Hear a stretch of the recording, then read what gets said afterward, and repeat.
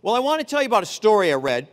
There was a story in Forbes magazine around Christmas, and it basically said the Chinese company Alibaba is to Amazon what Amazon was to Sears. Now, this makes a lot of sense, right? This is a kind of a one-to-one correlation. And the article was basically saying on November 11th, Friends Day, Alibaba sold $25 billion, right, worth of merchandise. And during Black Friday, Amazon sold about a quarter of that. So the point they were saying is Alibaba is the new model, and Amazon was the new model to Sears.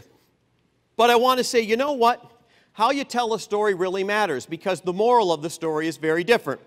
I want to take umbrage with that and say Sears actually got to the future way before anybody else did.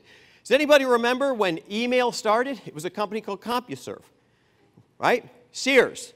Anybody remember where industrial investing started? In a consumer way, it was called Dean Witter. Incidentally, their child was called Morgan Stanley.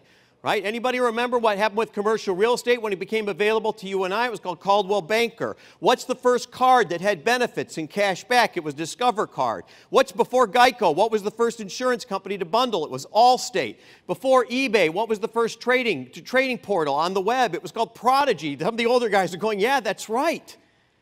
The moral of the story isn't that Sears didn't get there first. Sears got there first. What they did was they didn't know how to think about it differently. Let me tell you what we learned from Sears. First of all, lack of focus. See if you can relate, Airmen. Too many things, too many people, too many moving parts. Two, unrealistic timelines. We're going to have innovation now, instant innovation. Doesn't work that way, does it? Surrendering to external pressures. There's always a hater. There's always somebody on you, right? Always. That's the nature of the world. Failure to integrate and synchronize. I want you to think about all the innovation assets you have at the Air Force. How do they go together? How do you actually use them in war fighting, right? The old guard waiting out the new. The way it worked in Sears is you ran a store. And if you ran a store, you know, the whole notion was that was the way to the top. And so all the new people, all you young people out there, what they did was they waited you out. Oh, he'll rotate out in 2 years. That'll be the end of that. Yeah, oh, a little early? Sorry. Finally, pursuing the past. Yes, you have a glorious history. That's why I'm here. I love you. You have a wonderful history. But it's not about your history.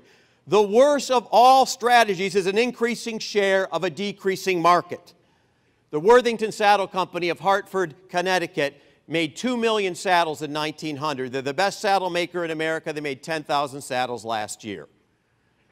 You can't pursue the past.